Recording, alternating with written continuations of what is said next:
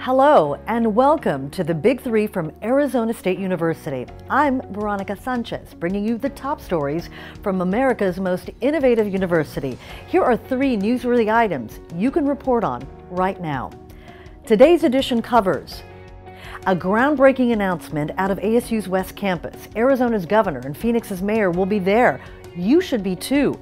On the discovery front, ASU researchers are helping to make tap water safer and cost-effective. And checking in from Anchorage, Alaska.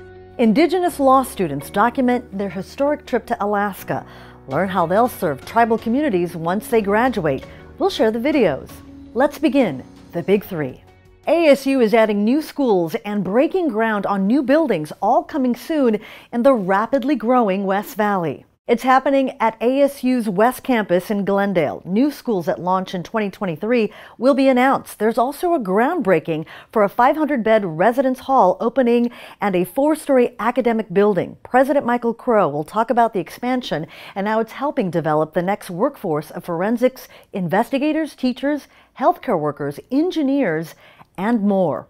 ASU West has about 5,000 students now, but the plan is to grow to 15,000. Number two, so-called forever chemicals lurk in tap water in more than half of American homes.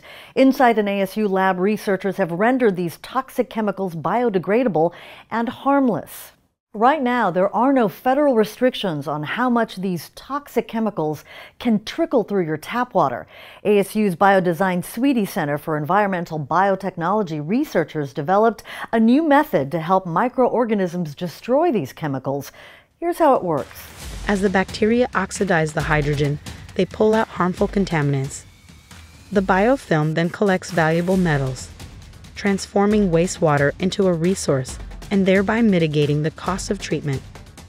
The EPA proposed a national drinking standard for so-called forever chemicals, but experts say removing them could cost billions of dollars. This research cuts down on the cost considerably. College students typically unwind during spring break, but instead of laying on the beach, some Native American students from the Sandra Day O'Connor College of Law traveled to Alaska and learned about tribal issues, crime, politics, voting rights, gun laws, and more. ASU Law offers the Alaska Native Issues and Solutions course to law students who take classes in the last frontier states. The goal is to learn about issues important to tribal communities so they can better serve them once they graduate and become lawyers. We've learned a lot about the Alaska Native Claims Settlement Act, about how Alaska Native corporations work, village corporations, and tribes, and how all these different entities come together to support Alaska Native people. During their week-long trip, students also enjoyed some unique Alaskan sights like the moose and the famous Northern Lights. That's ASU's Big Three stories. Want to use our video? Just credit Arizona State University. And if you'd like to schedule an interview to cover stories featured here, we can certainly help. Also, ASU has more than 300 experts you can talk to on deadline.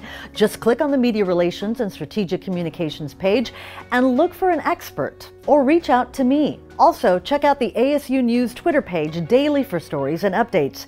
That does it for Arizona State's Big Three. Thanks for watching. And forks up.